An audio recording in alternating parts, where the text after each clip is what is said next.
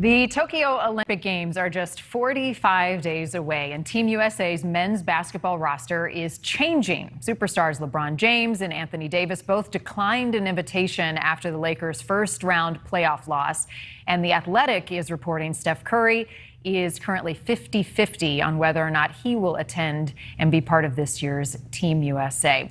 The U.S., the reigning three-time gold medal winners for men's basketball, but that streak could be in jeopardy without some of those top players joining the team. With us tonight to discuss players opting out of the games is ESPN analyst Brooke Weisbrod. Brooke, appreciate your time. I think let's begin with why they aren't going to participate. Was it a tough season? Was it injuries? Was it something more? Well, right now, the reason LeBron James and Anthony Davis aren't participating is LeBron has a very lingering ankle issue that we saw affect his game in the playoffs. And Anthony Davis could only put together 5 or 6 minutes in the last game that he played. And I hate to say at LeBron's age because it seems like he just defines age and time. But at his age, he has to make sure his ankle is a priority for the remaining season. Anthony Davis with a groin injury, those take months to heal. So, for those two players who we would love to see play for Team USA, their health has to be their priority. And to fly to Japan to put their bodies through that stress and that test of putting them back out there on the floor against the world's greatest players is not going to do any service to them and their bodies to get them ready for next season. Yeah, and LeBron went on to say it's been a draining season emotionally, physically, mentally, you name it, during the pandemic, playing in the bubble. Is there a lot of pressure on athletes to participate if they're given the invite to try to go and represent America?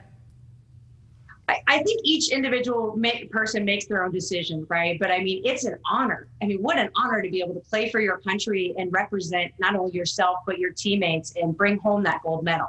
So I think it's a good pressure and it's one that they want to have on them. Obviously, the bigger concern is what are the safety measures being had and what is Japan doing to make sure that there's a bubble-like environment for the players to be able to be safe, make sure that there's adequate testing, there's totally just great facilities for them to be able to go about their day, go to practice, and then to feel safe. That's just the most important thing right now.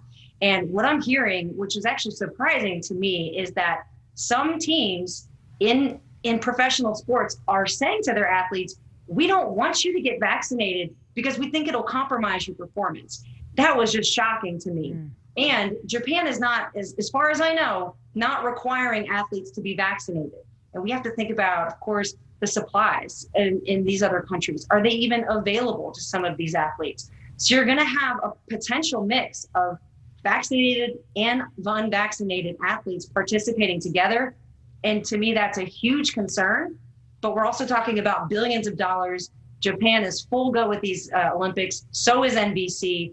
They're on. Now it's about how can we provide a safe environment for them to compete. Well, let's say Steph Curry goes. He's 50-50. You've got some of the other top players in the country. If they're available to go, what do you think the USA's chances are in winning another gold this year, the makeup of the team currently?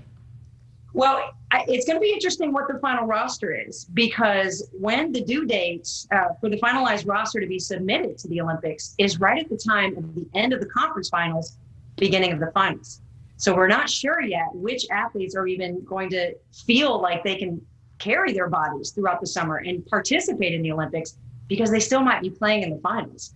You've got Chris Paul, Devin Booker, Kawhi Leonard, some of these other guys who are saying, hold on, let me see how I feel. I definitely want to be in the Olympics and I have to see how my body feels at that time. Well, we know they'll field a good team. We'll wait and see who ends up on that roster, but we're all going to be rooting for Team USA. Brooke, always good to talk to you. Thank you. Thank you so much.